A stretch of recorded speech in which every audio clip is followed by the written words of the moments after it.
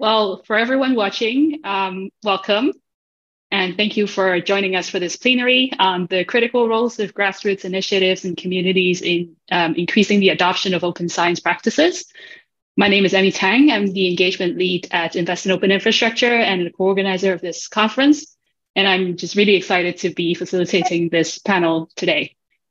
So a little bit about our thinking behind this panel and what it's going to cover. So the Year of Open Science celebrates the benefits and successes of open science and inspire more scientists to adopt open science practices. Earlier today and also later on in the conference, we'll be hearing more about how policies, technical infrastructures, incentives, etc., are contributing towards these goals and to advancing open science. But we want to hold this space particularly to celebrate the important work of grassroots communities. Community-driven bottom-up initiatives play a really critical role in increasing the adoption of open science practices by bringing together more diverse perspectives and ideas and empowering individuals to actively drive and lead cultural change in their communities. They're also really pivotal to normalizing open science practices in research and scholarship, and by creating and maintaining the scaffolds for the community members to exchange knowledge, to problem solve, and to learn together. I'm really, really excited to be joined by 4 amazing community leaders today. I am really inspired by their leadership and work in nurturing and cultivating communities in their respective domains. I'll be asking them to introduce themselves in a moment. And then after their introductions, I'll start us off with some questions that the panelists will discuss. And then hopefully we will, with this discussion, will inspire additional questions and thoughts from y'all. And in the final sort of 20 minutes or so of this session, we'll open the floor for your questions. So if you do have a question in the meantime, please do use the Q&A function in your Zoom windows to ask them, and we'll relay them to the panelists later on. So without further ado, panelists, if we can go around the room and you can share with us who you are, where you're joining us from, the organization or initiative that you're representing today, and very briefly, how you got into open science grassroots community leadership and development. That'd be fantastic. So if I could start maybe with Jacob. Sure. Good evening. I'm Jacob Green from OSPO++. Well, I'm normally in Baltimore, Maryland. Tonight, I'm in the Netherlands. How did I get into this area? I'm a background in distributed systems and complex systems, and very interested in the ideas of community in my own communities in Baltimore and communities around the world, and how we might use the power of together to solve some of the societal's greater challenges. And it's been an interesting journey to get here. Thanks, Jacob. Nick?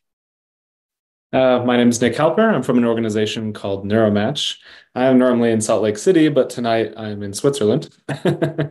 I originally got into open science practices, I think, because of the field that I come from. Working in neuroscience, it's easy to see how the field really kind of focuses on or could benefit from collaborative effort. You have this like single complex system that all these people are studying, and they can study it in pieces or parts, or they can combine their works basically and work together on it. And so for me, it was like inherently this sort of collaborative, like open practices would be helpful in this field. And that's been demonstrated through other sort of top-down initiatives, whether it be the Global Brain Initiative or other things like that. And so I really think it was sort of my field and background that brought me into it. Thank you, Nick. Bree. Yeah, thanks, Emmy. So hello, everyone. My name is Brianna, but most people just call me Bree. I'm the community coordinator for the Gathering for Open Science Hardware Community, but we usually just call it the GOSH community because that's our acronym, and it's nice and short and easy. I am calling in from Melbourne, Australia today, so it's about 5:30 in the morning. So I'm a little bit sleepy, but definitely really excited to be here and chat with all of you. And just a bit of history on how I kind of got involved in this stuff. Back in university, when I was an undergraduate student, I worked a lot with a citizen science student organization. And we were really, trying to better figure out how we can use research to advocate for ourselves as undergraduate students. And from there, I really started thinking a lot more about public participation in science. And this led me down the course to get more involved in open science stuff and inevitably working with open source hardware, which has been really fun and really cool. And I don't have an engineering background, but I've learned so much from this community and it's been really fun. So, yeah. Thank you so much. Last but not least, Daniela. Thank you. My name is Daniela Saderi, and I'm the co-founder and director of PREreview, and I am sick, so apologies my voice, I might be coughing here and there. Today, I am calling from Portland, Oregon in the United States, but I was born and grew up in Italy.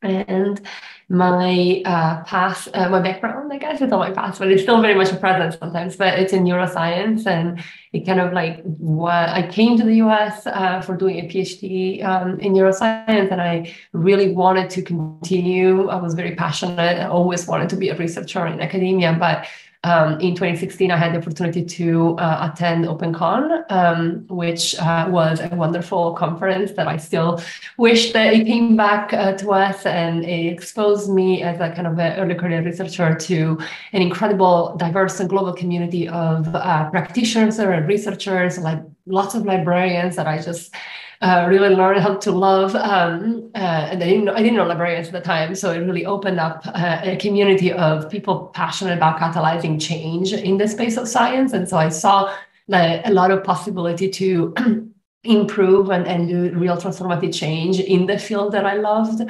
And when I came back, I really wanted to do something about it. And so I just learned about preprints, and I was really intrigued about the idea of and the opportunity to provide comments to preprints and kind of transform the journal clubs that we were doing in my department from let's show how smart we all are and why this paper should have not been published in Cell or Nature, to actually let's have a constructive discussion and provide feedback at a point in time in which still matters. And that was really kind of like the spark that kind of generated, the idea behind PREreview, and then kind of growing the organization with the rest of the team has been wonderful. So thank you for the opportunity to be here and to be with you all.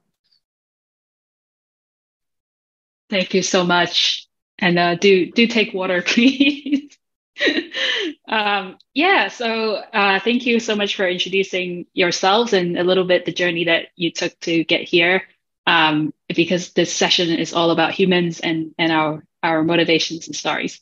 So I'm going to start off with our first question. Want to know a little bit more about the work that you do within your initiatives and organizations. How does your respective initiatives empower researchers to embrace and champion open science principles? Maybe Bree, we'll start with you.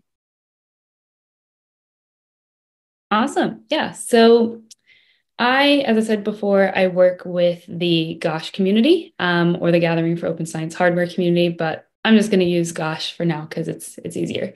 And we're focused on increasing the adoption of open science hardware. And so we're really concerned with any tools or instruments that are being used for science. And so I like to think of microscopes, environmental sensors, but also things like biological reagents as well. And we really want to make these tools and these instruments open source. And I think in order to understand what open source hardware is, we kind of have to talk about closed source or proprietary hardware first. So proprietary hardware, it creates what we call black boxes. And these are technologies that we can't understand because quite literally, we can't open them up. And so we don't understand how these devices are being built.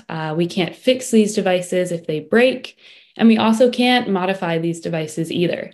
And the sort of closed nature of these devices, it inhibits what we can do because proprietary hardware is also often really expensive. It leads to a highly concentrated market.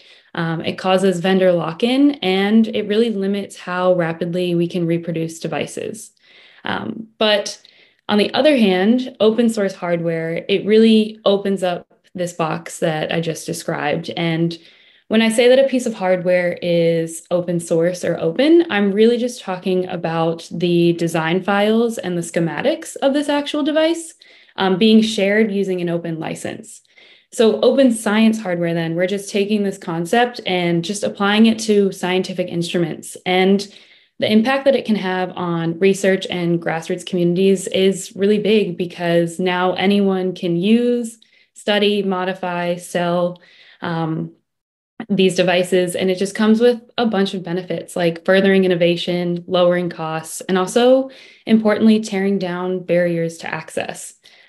So in all of this, I know I just described what open source hardware was for a little bit, but the GOSH community, our purpose in all of this is really to act as a network and a convening space where anyone who's contributing to open science hardware, whether they be engineers, researchers, policymakers, artists, whoever, they can come together and collaborate on projects and advocate for open science hardware.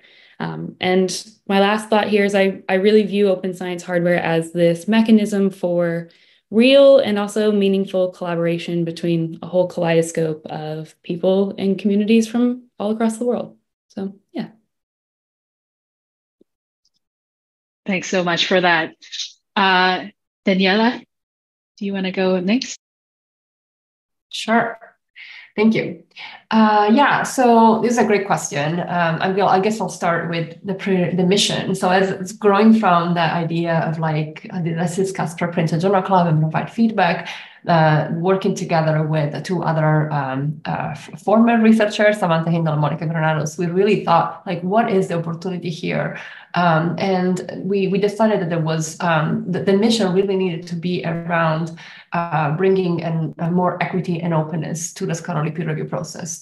So and particularly, so we focus on peer review and specifically on preprint reviews, because preprints give us, as a community, the opportunity to kind of shift away from that opaque and transactional and very often elite and exclusionary practices of research evaluation, and move towards a more transparent and kinder and more inclusive and collaborative practice of improving each other's work. And I also think that this adds the component of getting kind of back the power into the researchers of how do we share and evaluate each other's works, and how do we are recognized for that labor.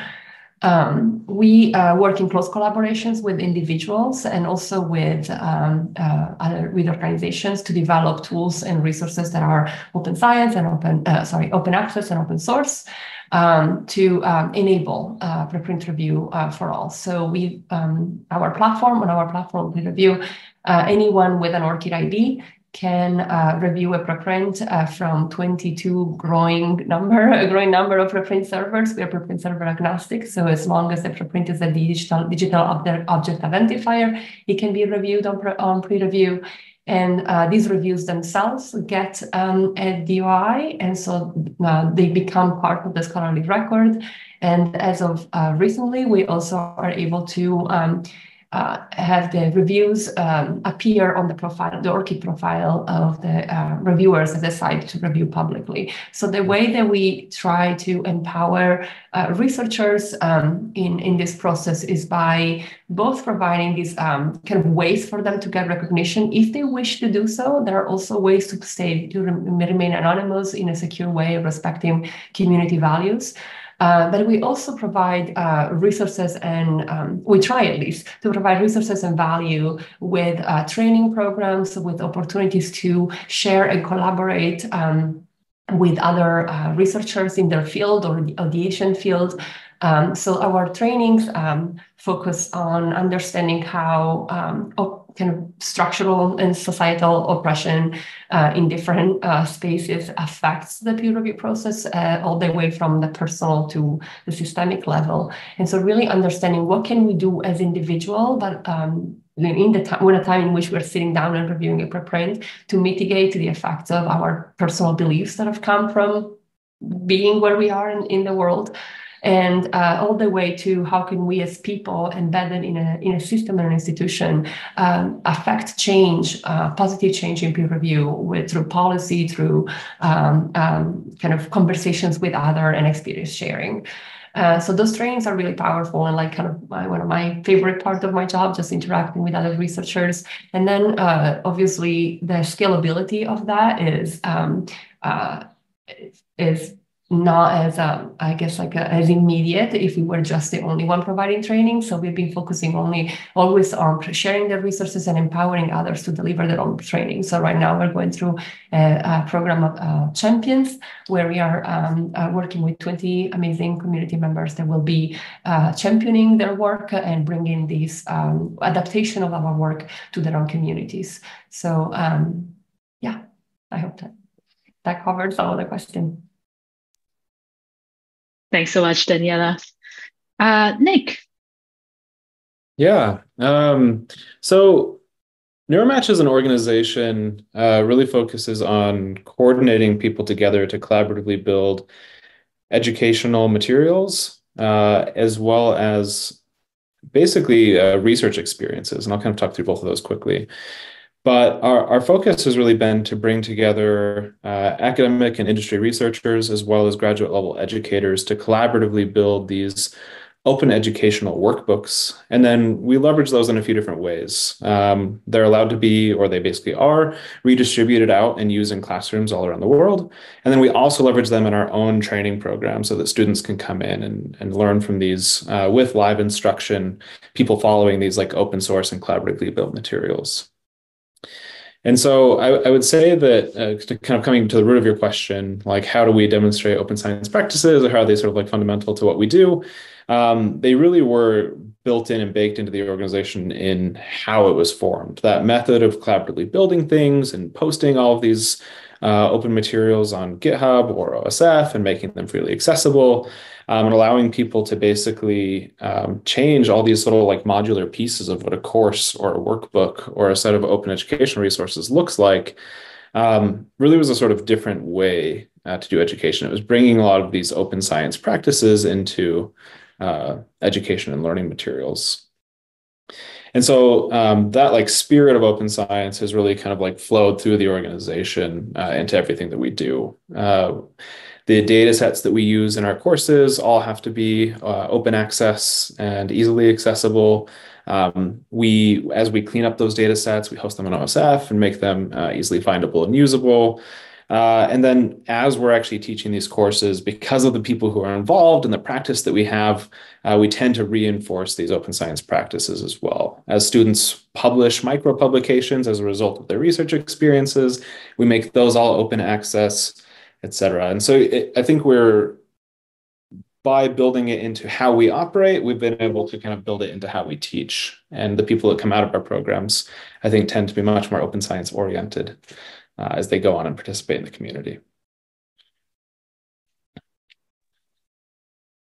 Thank you so much, Nick. That's really interesting. Jacob. Hi there. So as I said, my name is Jacob Green, and I've been working at OSPO++. It's an initiative to basically take the concept of open source, the large, broad community of open source, and see if we can't institutionalize open source into basically the offices of open source. It's a interesting way to think about building new offices like the office of the CTO, but it's the office of software.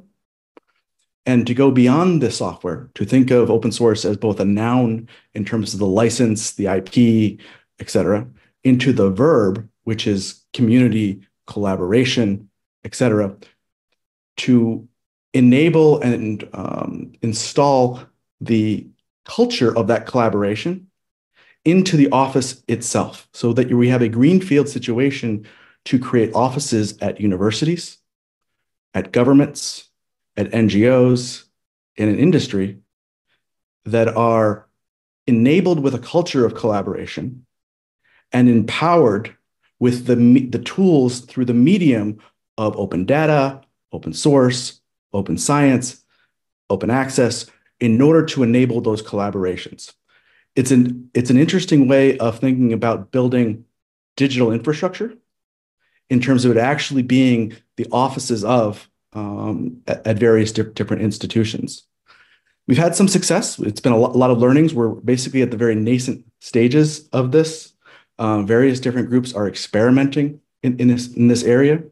But there's we held an event at the United Nations last June to start thinking about what it would take to design and build cooperative digital infrastructure that can be impactful. And that's the real word I want to stress to the open science researchers in the audience, et cetera.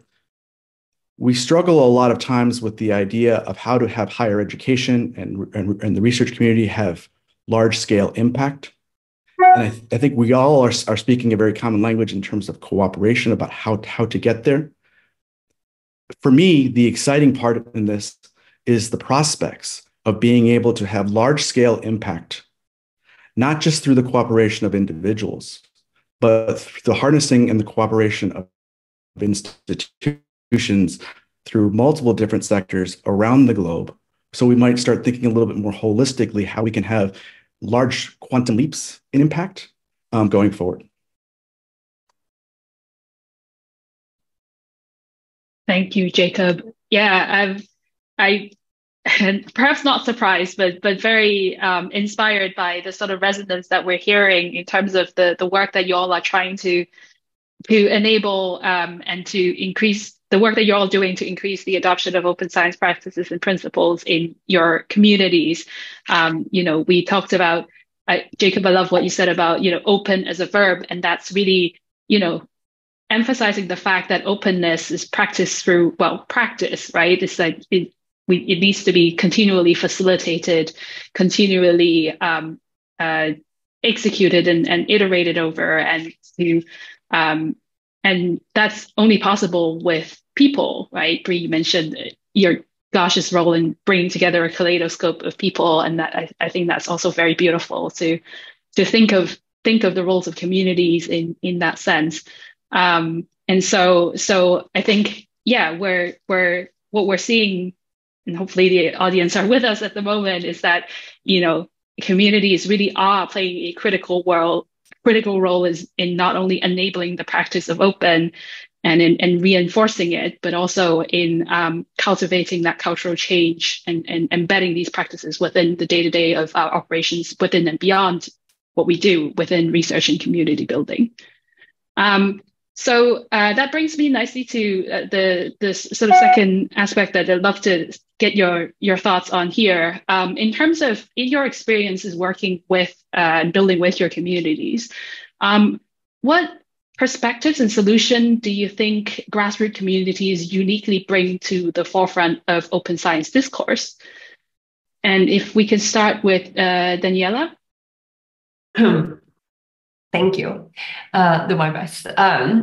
So this is a great question. And the definition of grassroots itself, so grassroots movement and organizations, is this beautiful way of using kind of collective action that within their local community, and then use that to implement change that ripples from local, regional, national, and global levels. And so this idea of, I guess for PREreview, it sounds like that PREreview was founded by three early career researchers and women that were scientists still on the bench and saw in preprints and in open science and open scholarship more in general, this kind of irresistible opportunity to change the aspects of science and academia that we saw coming over and over in the way between what we're doing and our dream of what science, being a scientist and research could be.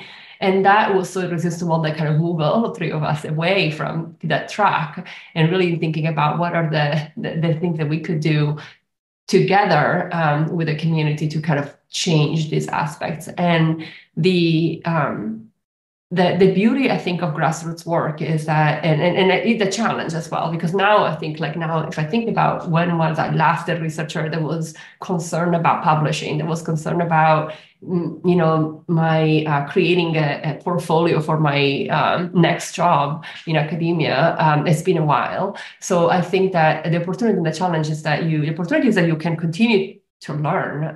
If you continue to stay embedded in the community, you learn from the people that actually have needs and experiences that can inform you of how to best make the change. And therefore, you can enable transformative change, long-lasting change in a much better way than working from up here, distanciating yourself from who the community are impacted are. But the challenge is that, again, now, in our team specifically, like now we don't have active researchers in our core team. But that challenge is being met with, I think, a beautiful way of allocating resources and time to beautiful. There's always going to be better ways to do it, but we really tried hard to create opportunities for research communities to interact and provide input to our work, feedback to our work, and we try to make these opportunities kind of reward this opportunity with funding if we can, but really kind of involving the community in shaping the roadmap, in shaping what the future of what we're doing is. So I think that if some people ask, like, how are you ever going to scale some of the things that you're doing? And it's like, maybe some of those things actually don't need scaling. Some of those things need to continue, like the kind of tending of like communities that can kind of grow within their own. And so the way how it scales, maybe that's again, the answer is like through decentralized care. And that's really what like the dream that I have for PREreview is just like this, these are the tools, these are some of the values that we have, that you share, and what can you add to it, and how can you shift it in a way that kind of best serves the needs of the community that you're in. And the last thing that I want to say is that when I say researchers, it's actually something that most recently we have been questioning in terms of who, we always question who is an expert, who decides who is a good peer reviewer versus who is not. And a lot of those kind of proxy for expertise are things that we want to fight against. So like prestige, name, so a recognition in a more kind of elite way in academia. And we want to like think more about growing like that expertise around dedication to contribution to preprint reviews. And we have been in contact and we're beginning conversations with patients groups that are actually very interested in getting involved in providing feedback to research. And so and again, this is very preliminary, but I'm really excited about next time this year, exploring better ways of like, how can even these groups of patients that are not researchers, right? But they have expertise, they have years of expertise. In fact, they have reached out personally to me, some of them to ask, like, can I review on your platform? The answer is yes, but we don't have like an actual dedicated way to think about what are their needs, what are some of their concerns to engage in this space. So really thinking about peer review and opening up this idea of who are the grassroots communities that we are trying to support. Thanks. Thanks, Daniela. I love the point you brought up around, communities, grassroots initiatives, roles of sort of questioning the status quo and assumption of who's included in conversation, whose voices are being heard, and bringing in additional folks who are not at the moment at the table. That's really, really important. Jacob.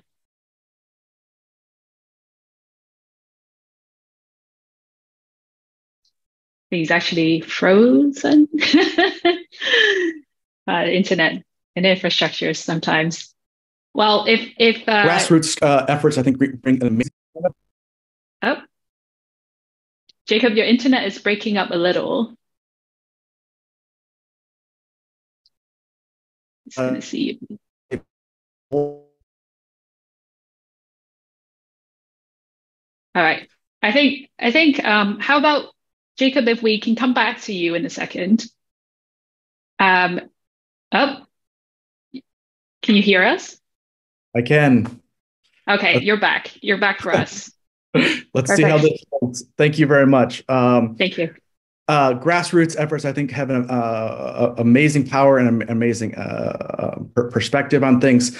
Being able to have an outsider's view on some of the research and ways to get things done, I think, is invaluable. I also think a lot of times grassroots efforts can be ephemeral. They don't have to always look for long-term sustainability options, and that gives them a unique a tool in being able to stand up, to get something accomplished, and then shut down. There are a number of public policy interests that come to mind that I think grassroots efforts are more tapped into. And so bringing that knowledge and bringing that directly to researchers in a fast track kind of way, even before the grant makers are aware of it, has extreme potential. I think furthermore, in terms of the ability to have impact, I'm going to drive that thing home again and again. I think a lot of grassroots efforts are uniquely positioned to challenge researchers to try to get more impact and to think about new and inventive ways to help to achieve some of that impact. I really think of the grassroots and the institutions and researchers as a bidirectional interface that a lot of culture can be passed and a lot of priority can be passed down that thing. At the end of the day, open science is a process, as we've said, of people. And so getting people more in contact with community, with grassroots efforts is empowering on all sides. Thank you so much. Yeah, I love that idea of communities, grassroots initiatives being that interface between researchers or others, sort of from the bottom up. And we'd love to explore that further in our next question as well, in terms of how that bridges between how grassroots play a role in bridging between the researchers and outside communities to the perhaps leadership and federal agencies, governments, etc. Bree, if you could share a little bit here, would love to hear. Yeah, thank you. I do. So going back to kind of what Daniela was saying regarding redefining what constitutes a researcher, I found that really interesting, and I just wanted to raise that up really quick because I do feel an important case that could also be made here is that more people can and should be involved in co-creating knowledge. And I think grassroots communities have shown that there is an immense amount of ways that research can be done and can happen. And furthermore, people that have local knowledge can contribute not only just data, but also ideas, hardware designs, software code, whatever, really, to a knowledge commons that anyone can access. And similar as well to what Jacob was saying, I really think it's important to view this flow of information and resources as being multi-directional as well. And so communities that are using open science hardware have been really pushing innovation and coming up with solutions that have a collective impact, not even within their respective communities, but across the entire globe. And they're creating hardware that meets local needs, but also becomes scalable and responsive at the same time. And I think there's a lot of excellent examples we can pull from of grassroots communities using open science hardware. And when I think in the space of collecting environmental data, and even sometimes collecting this data in times of environmental crisis, I think of Public Lab in the United States. But there's also grassroots communities that are using open source technologies to share knowledge related to sustainable agricultural practices. The Open Agroecology Lab in Argentina is doing exactly this. And even in space science as well, we have university students that are creating open source cube satellites. And these satellites are low cost, and it enables students to carry out research outside of, more well-resourced institutions. And so I think my closing thoughts would be that these communities are really changing how we approach science, and the collaborative way in which we are creating and sharing these devices, it really redefines how we participate in scientific research and also knowledge creation, and it makes the practice more communal. That's all. Thank you. Thank you. Yeah, absolutely. the examples that you gave are so powerful in illustrating how, grassroots initiatives can, really allow us to that space to test out alternative approaches to how we could typically consider, research and science to be done. And again, challenging some of that assumption, but also bring in new perspectives and practices into this, which really ultimately benefits, not only how we research the research ecosystem, but also the whole world, hopefully. Nick. Yeah, I think so many good things have been said already about this being a way to have people who are affected by the changes or by the work products be there to actually do the work and influence how it's done, I think is really important. I think the new thing I'll try to add to this, to add on to these, is sort of the other function of community, or rather the types of communities that can form in these grassroots initiatives. Sometimes when every one of us is part of many different types of communities. We might be part of the neuroscience community, or we might be part of the Harvard researchers community. We might be part of the community in Southern California. And there's this geographic, and there's these workplace, and there's these domain boundaries. But when you add on these grassroots initiatives, you get these interest boundaries, or these sort of like belief boundaries where people are bonding with each other. So now you get a group of people who believe that preprints and reviewing preprints is an important way to influence how science is done and rigor of science and things like that. You get people who are like solving hard problems in open source hardware and like what that actually looks like. These are like really interesting communities to form, and they inherently cut across all those other communities that we saw. And so I think the term grassroots is really nice. And again, kind of self-defining here to say, like, there are all these little seeds basically that you're planting into all these other communities now, where you're like giving root to these open science practices and principles, and you're showing these people in these other communities what that can look like and how it can work. So inherently there's this like recruitment aspect and this like demonstration and example aspect. And so I think in some ways that community is really valuable. And then on the sort of flip side of it is there's this community of practice element where it's like, oh, great. Now it might be hard to force yourself to publish open access papers only when you're sitting there alone at Harvard doing it. But when you're doing it with a bunch of other people who also do that, because that's the community you've bonded with, it's much easier to practice that. And you can see ways of practicing it. And so you have that community support, which has been so demonstrative, like it's been demonstrated so well. How valuable that is in causing people to persist in some of these like good efforts.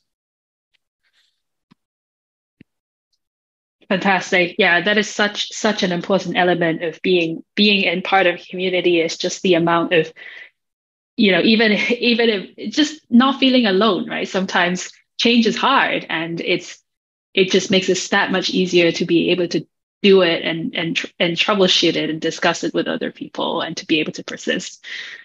So switching gears a little bit, we've talked quite a bit about, what grassroots initiatives and communities are bringing to open science, and the diverse perspectives, not only, but also the support element, the sort of ability to be focusing on and exploring different ways to ensure that the research and science is being done in centering the needs of communities all around the world. What about in terms of, complementing some of the sort of more top-down, if you will, institutional efforts in terms of promote the promotion of open science? Because we do know that they are important. We are, again, going to talk about a lot of them, and already have talked about quite a few of them during this conference. So how do we see, grassroots being able to complement these sort of more top-down efforts in the promotion of open science? And I'm also going to slot in the question that we have from the audience here as well, is how would you characterize the impact of institutional rewards-based initiatives on the adoption of open sciences? How does that relate to, maybe some of the work and participation that you have from your community members? I'm going to start with Jacob. Let me take the question in terms of how does a grassroots effort complement institutions? And I think the evolution of OSPOs is an interesting case study to see community-based requests for an institutional interface align with an institution's needs for figuring out how to do open science, open source, et cetera, to create an office where both grassroots and community have requested this, and the institution helps to build it.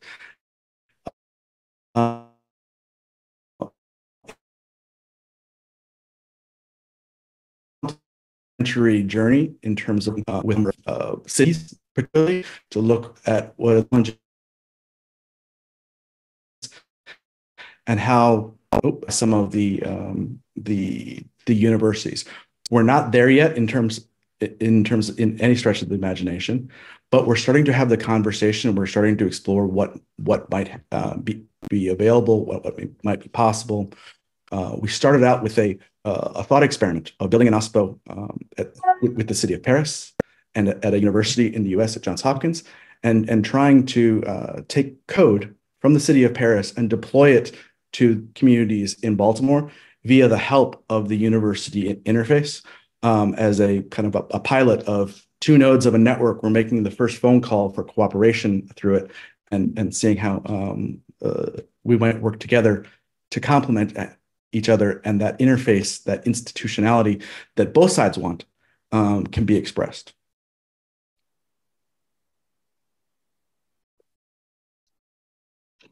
Yeah, that is a very intriguing model indeed, and would love to learn more about what you're learning in that process, and yeah, to pay attention to his progress as well. Bree, I wonder if you can add on to here. Yeah, sure. So speaking from the perspective of a community organizer, I think it's really important how all of these efforts are in conversation with one another. Like I said before, GOSH is a convening space where people from different disciplines, domains, and regions are coming to work together. An example that I can think of was in 2017 when we gathered as a community in Chile. We began working on the GOSH roadmap.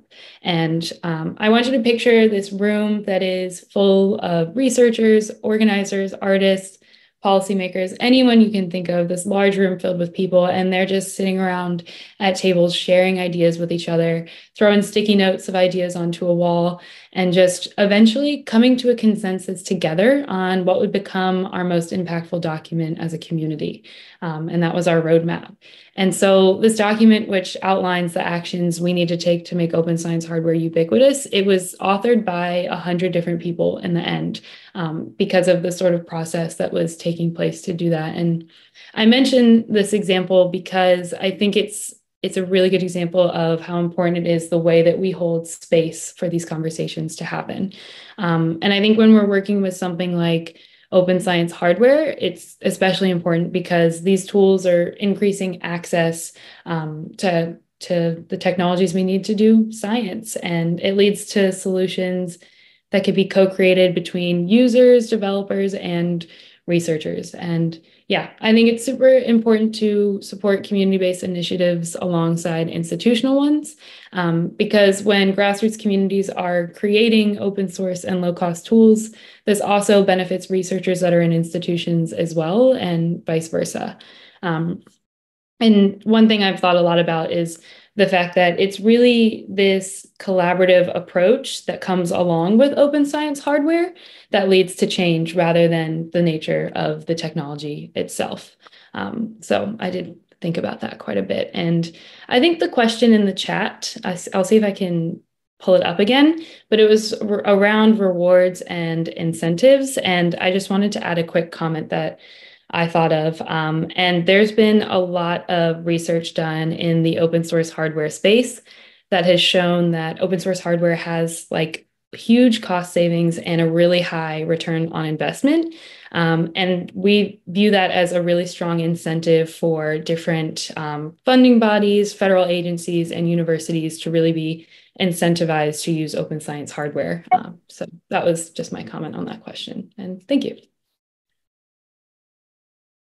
Thank you so much for that particular perspective as well. Like it's really, yeah, if only we can make these arguments, louder and more clear to those who are, budget holders and managing budgets at institutions and at funders as well. It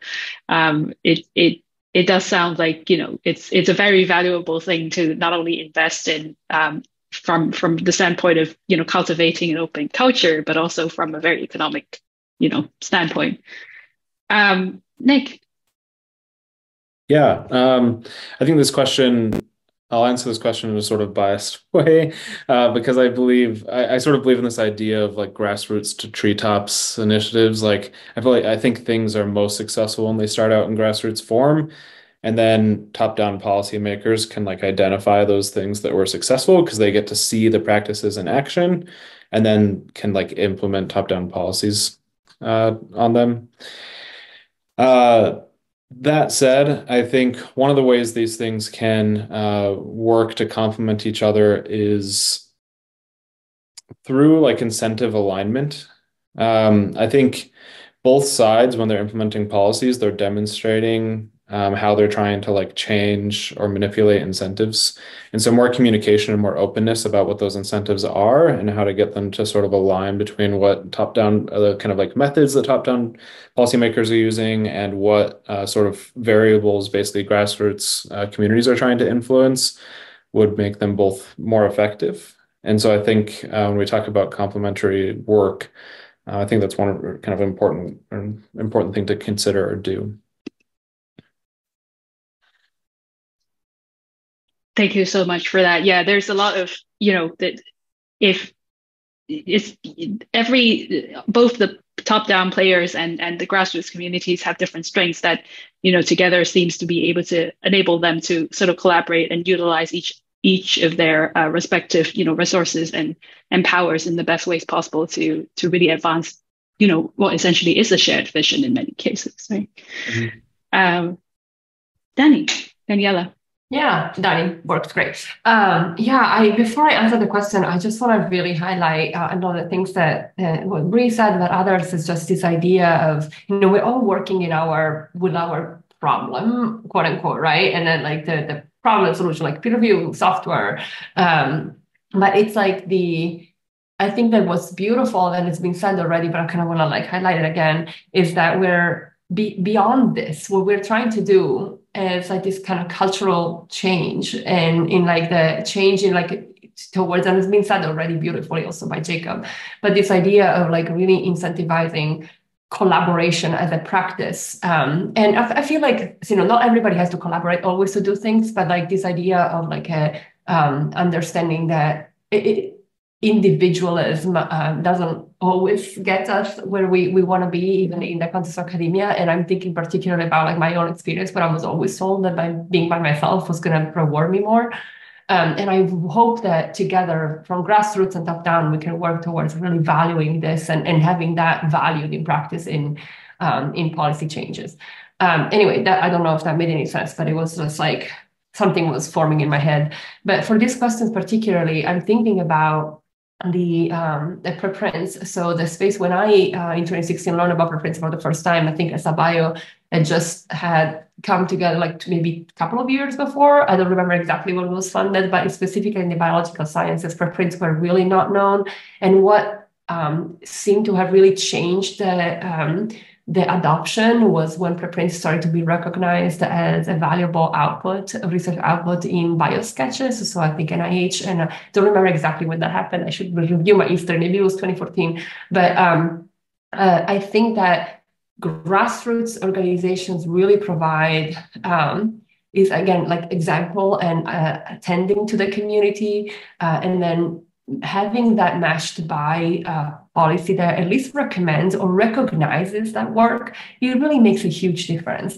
For example, at PREreview, we don't do this work because someone can go and show off that they have 25 reviews and therefore they're better than others, right? But we do want to provide a way so that someone wants to be recognized for their work, they can. So we do put work into making sure our infrastructure is connected with other key infrastructure in the space, that there are persistent identifiers. We try to do all of the work, and the metadata is there in order to be searched.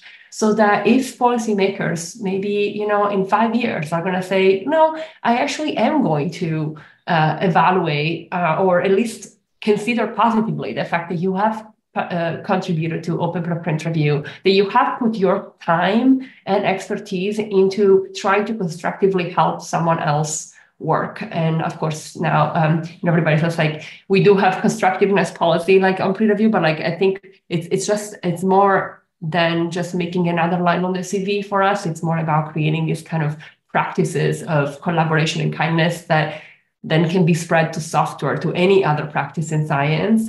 But then if there is a level of recognition that can be right there when the policy change happens, is definitely key. So I think that we need to work together on kind of, and continue to work together understanding what are the things that the policymakers are going to need in order to actually say, I'm going to recognize that that effort is being done. So, yeah. Yeah, thank you so much for highlighting that. I think, yeah, definitely there needs to be this, there's value in having these conversations between both the sort of from the grassroots initiatives to the policymakers, but also the other way around in terms of striking that shared understanding of, what are some of the needs that we're seeing from, the grassroots communities based on, their community work, but then also joining that with, how the sort of top-down policy or funding, even from an infrastructure angle, right, where this could be facilitated and just made easier for people to sort of either be recognized more for their contributions in a more open manner, or in other ways, incentivized to practice more open. Fantastic. Again, switching gears a little bit, one thing to find out more about, your experience and learn from your experience in terms of leading communities and helping develop these communities, because that is a lot of work. What are some of the main challenges that you see facing grassroots open science communities in particular, and how, in your experience, have they been or can they be addressed? Nick, why don't we start with you? Yeah, I think one of the main challenges is this sort of like fractaling, like this splitting apart, where basically you get all these different groups or efforts who are maybe focusing on trying to solve the same challenge or same thing. And in some cases that's valuable because you get to see a lot of different attempts or tries or methods of trying to solve a problem. But in some cases you end up in the situation where there's a little bit of like incentive to be the like starter or initiator or owner of that new thing. And so you end up with all these communities who are basically trying to solve a similar problem in a similar way, but they're competing for resources or they're operating differently. And in my experience, or I think one of the things where neuromatch, for example, has had success is by providing a sort of like house or way for these people to work with each other and contribute their efforts to be like centrally recognized in one place, but not trying to declare ownership of that really ourselves, but allowing that to just the contributors own their work and they're bringing them to this community is a way to help with that. I think another one is focusing on interoperability. And I mean this both in the sort of like typical software sense, like my software needs to work with your software, but also just making work products and outputs that can be easily used and adopted by others or correctly sort of like feed into the pipeline, or what pathway, I guess you would call it, of resources that are already out there. And so, for example, I think it's really easy or tempting, and you kind of see this happen for a lot of nonprofits or initiatives or movements in general, is their scope just gradually creeps because they kind of want to own more and more of that like thing of the problem they're trying to solve. And I think a lot of groups would be a lot more effective if they could say, I specialize in this and I'm going to refer you to this next thing or this next organization or this next tool for the service they offer. And there's various levels of success or practice of that in the the broad open science community. But I think that's one of the challenges, and I think we're seeing people begin to be able to solve that better now. And I think there's a lot of learnings to take from open software in doing so. Yeah, absolutely. That is such a crucial point there in terms of, how do we almost create a network within these different a community of communities, if you will, right? To be able to support each other on a community scale, and to be able to, say, maybe someone else can help you with this, and to sort of sustain each other that way. Also reminds me of, I think, Jacob's earlier point about whether or not communities needs to be sustained forever. And that itself is a really interesting question. Daniela, if we can go to you next. I was going to talk about interoperability, but because it's been already said, I'm going to skip that part. However, I do really like that idea, and I think this. I look for a space in which we can do interpretive work within this grassroots organization. We share values, but definitely a challenge that I have right now is sustainability of the work or of the team and the organization. So it's been interesting how without having any training basically into fundraising, I kind of. Somehow it worked, that there were some funders interested in the work that we were doing, and we got this model where we went out, wrote a grant, and got funded for a year or two, and then it's like again, so this kind of problem of sustainability, and maybe it's true, like if the problem is solved, we don't need to live forever, but it's in order to continue the work that we're doing because we are seeing a growing impact. We do need a better sustainability model, and I think that we also own it to the fact that we value shared power, and so just having a model that uniquely poses one funder into to hold them the power for 1 to 2 years, I mean, it's great, but it's also not really in line with our values, what we're trying to do. So I think trying to figure out models that are more that allow also other organizations and communities to contribute in the way that they can.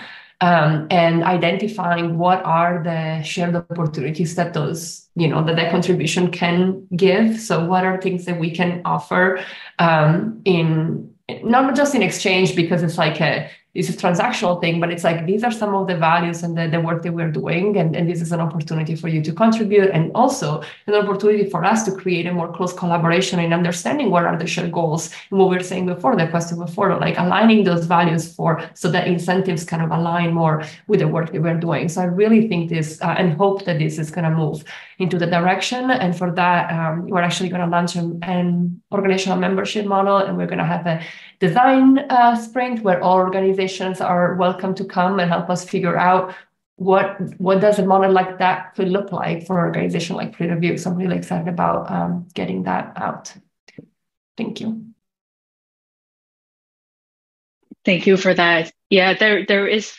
Yeah, I love your thinking around how we can enable, like, build pathways for people to contribute, right? And again, this is something that is very almost like we spend a lot of time thinking about that as community organizers, but also thinking about how do we enable other communities to come in and work on something together towards a goal that is shared, so that we do each have value that we can gain out of this in this partnership, and on the way figure out sort of that interoperability element as well. Perhaps, like, I mean, I hope that the funders in the audience is paying attention and thinking with us about how we can help not only strategize, but also resource that moving forward. Jacob. Can you repeat the question, Emmy, for a second? Absolutely. Yes, been a while. So wondering what are some of the main challenges that you think are facing grassroots open science communities, and in your experience, how they can be addressed? Sure. The incentive structures. Had a lot of challenges working with institutions in terms of aligning, especially in academia, aligning the incentive structures to cooperate. I know we've had recent commissions looking at how to encourage open science and the incentive structures for that. I think to get to the verb of open science and to get to that cooperation, is going to take another round of incentive structures and looking at to enable that cooperation to occur. A lot of the researchers I've talked to, they love the idea of cooperation, but at the end of the day, there are certain incentive structures that are not always allowing them to do that, even if they want to. And so really looking at those incentive structures to how to cooperate with communities outside of your organization, outside of your field, between institutions, is one of the greatest challenges, and I think one of the areas where we can have the most impact in that area. To that end, the idea, I think, of thinking about the culture shift that I like to try to introduce here is the idea of neighbors. To think about the physical locality of which researchers exist in. It is not just within their scientific communities, but to also think about the physical community that they exist in. To understand that from a neighbor perspective, in terms of that bidirectionality of trying to help neighbor to neighbor, it kind of brings it down to a little bit more a scale that one can understand as human beings. And I think that culture shift to neighbors helps in the idea of collaboration. Collaborating in the abstract is sometimes tough. Collaborating when it's someone that I know who's right outside my doorstep, that's the basis that I've seen in local community organizing that sometimes transcends some of the more large-scale collaborations.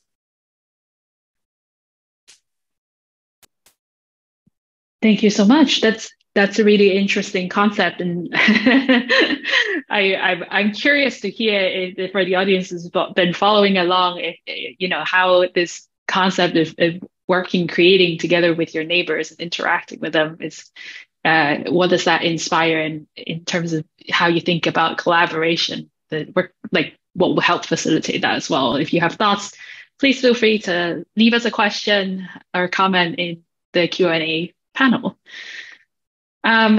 Bree, last but not least.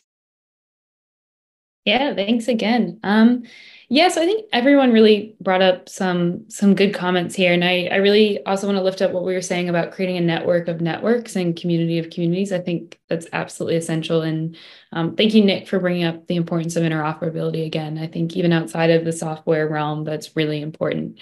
And related to incentives too, I do think as well that even when we look at incentive structures within open science funding, in our case, the open science harbor movement has grown significantly in the past decade, but we still see it excluded from a lot of open science projects and practices. And a lot of the times we see a lot of the focus and a lot of the funding in open science initiatives that might go to outputs like publications or data, rather than things like infrastructure, like hardware.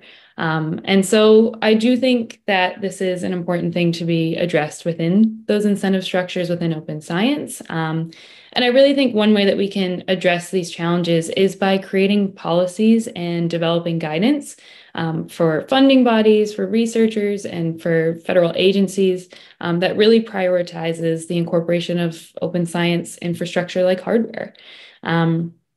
And one last comment that I did want to share related to this question is, I'm going to bring up this focus on meaningful but also equitable collaboration.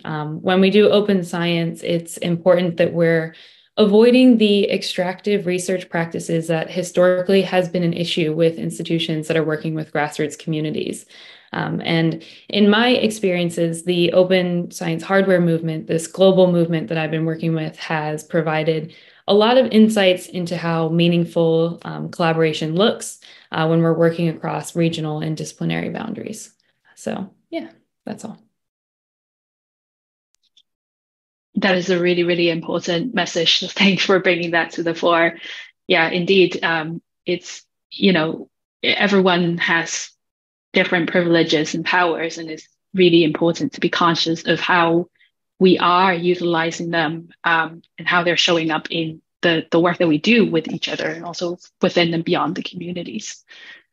All right.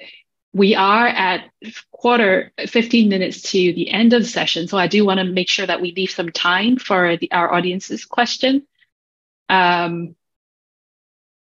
And so looking at our Q&A panel, there's a question on how do we think grassroots level input shape the initial stages of research conceptualization?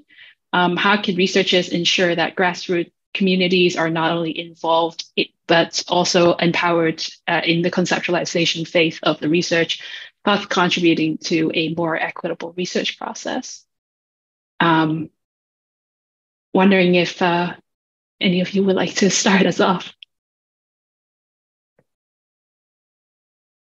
I mean, part of it feels like there are certain efforts that are basically a direct response to this question, right? So there's certain open science practices that encourage people to share currently conceptualized or infancy conceptualized research and get feedback on its process, how it should be done, what the topic is. I think there's a lot of different ways people are exploring this. And so I would basically say that there's a lot of communities out there trying to practice different aspects of this. We actually have, we got a grant recently to host a civic science fellow in our organization. And this person is actually studying this exact question. So their research topic is basically, how do we better train or teach people to involve community input into their earliest research conceptualization? Super fun question. But the answer, when you go dig into all of the literature that's out there, is there's lots of different ways that people have tried it, and there's lots of different ways you could do it.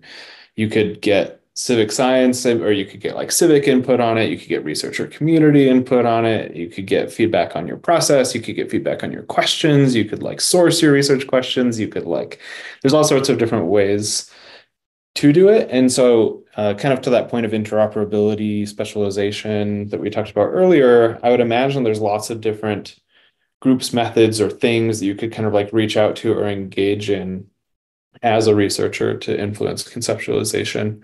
And I think it'll depend a lot on your project, the communities you're part of, which thing you want help on or you feel like would be influential to have help on in conceptualizing.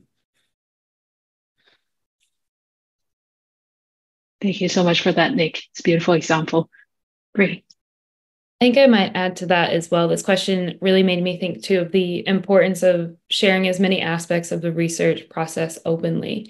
And when I'm thinking specifically about tools, when tools are closed source, it imposes a lot of limitations. If you have a question and want to collect data and you can't do that because the tool is closed source, it immediately kind of stops you in your tracks. Whereas when we are licensing things openly, we can share them within, this sort of global knowledge commons, and it becomes this shared resource that one person can contribute to and then be used in a completely different context. So I think when it comes to kind of conceptualizing these initial stages, if we create this shared knowledge commons and put information and resources into it, then anyone is able to access it, and it can become this multi-directional sort of flow of resources and info that I mentioned earlier.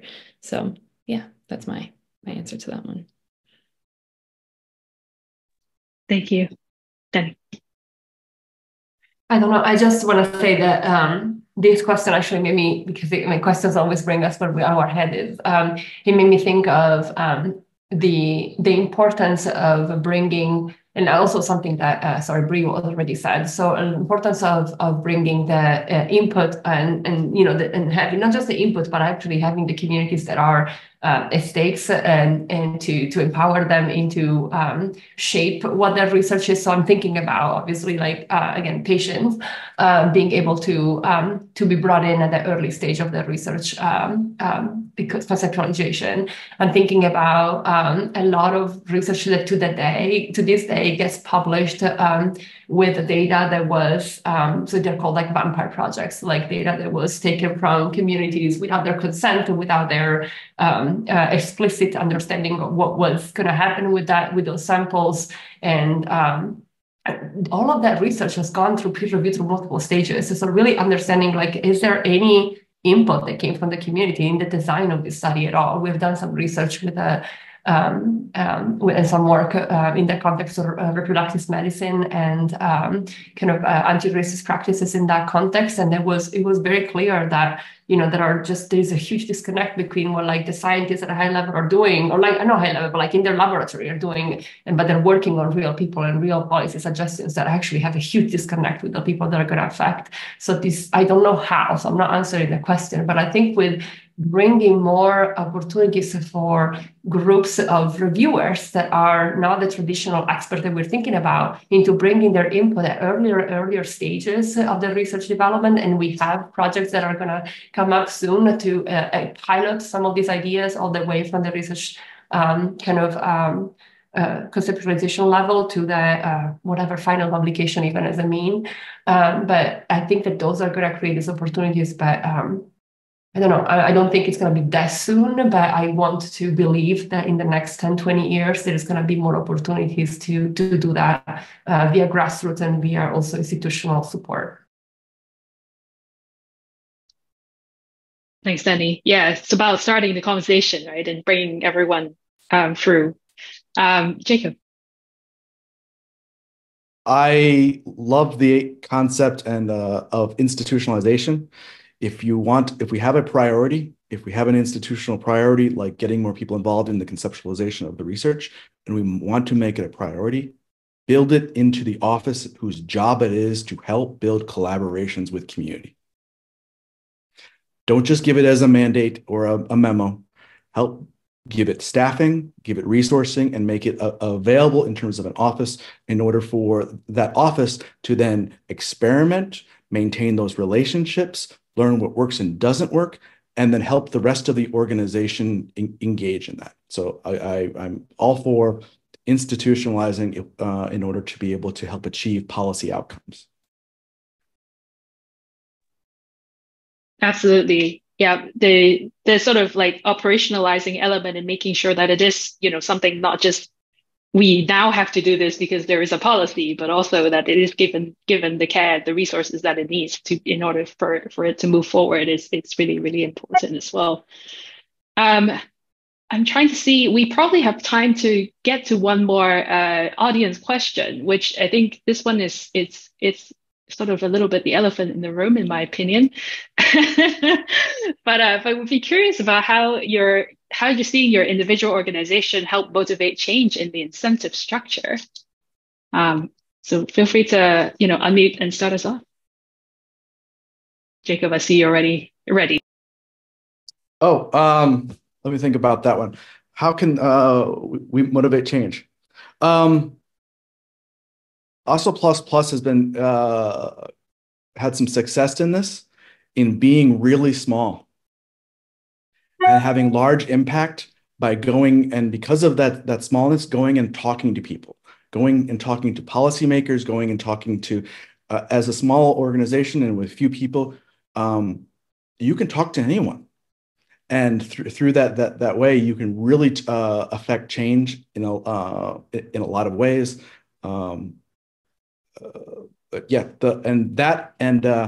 Having the United Nations help you out and being able to work with the United Nations to be able to then get the message out much wider in terms of changing those incentive structures by bringing it to the top in the forefront and trying to build it as a nexus where we come together to talk about how to change those incentive structures.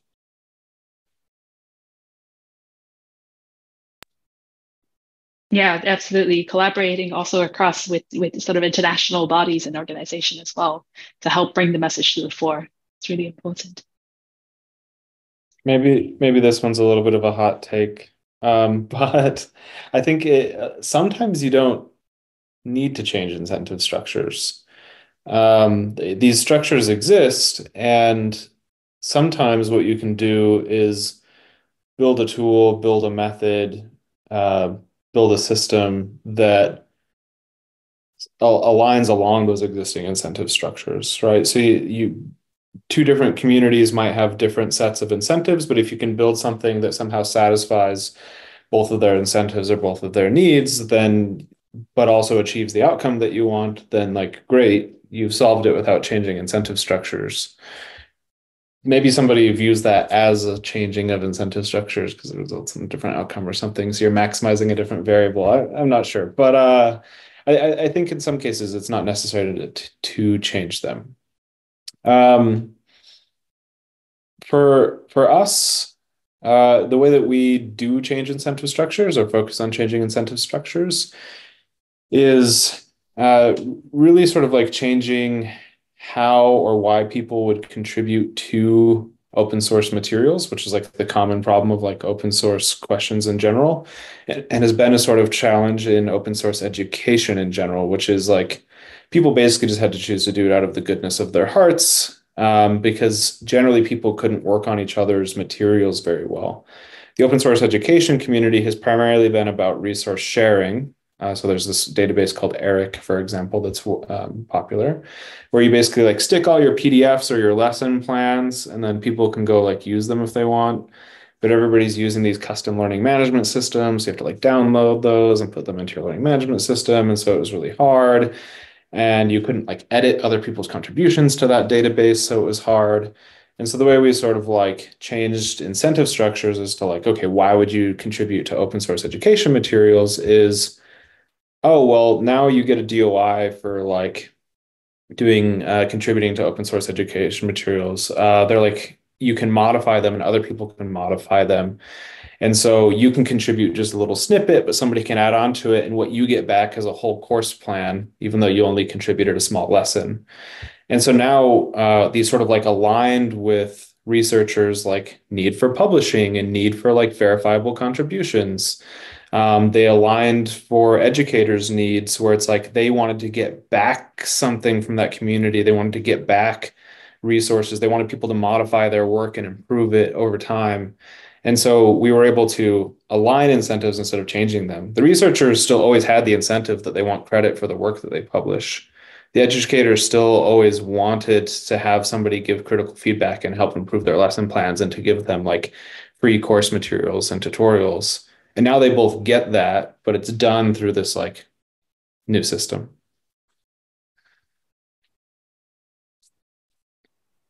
Thank you for that example. Yeah, indeed. A way to a system in which you can actually align incentives, right? Because the incentive structure is not it's not a one-dimensional thing. There's many different sort of perspectives and desires, wishes, motivations within that, and it's finding the ones that you could sort of align with as well, and moving that sort of to the priority and to the fore. There's Bree, please. I noticed that we only have a couple minutes, so I'm going to try to be as brief as I can. Again, as I mentioned earlier, I think making sure there's incentives to fund things related to infrastructure like hardware and also the maintenance of this hardware is important.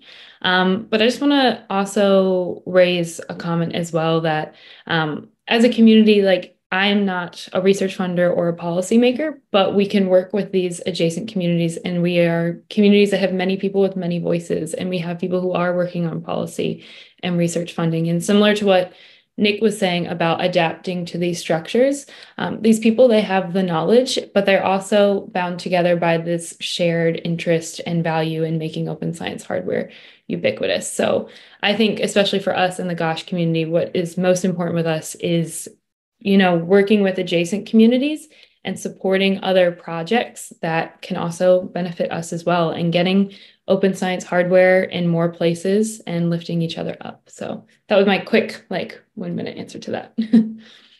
Thanks, Bree. Danny, anything to add there? Last minute.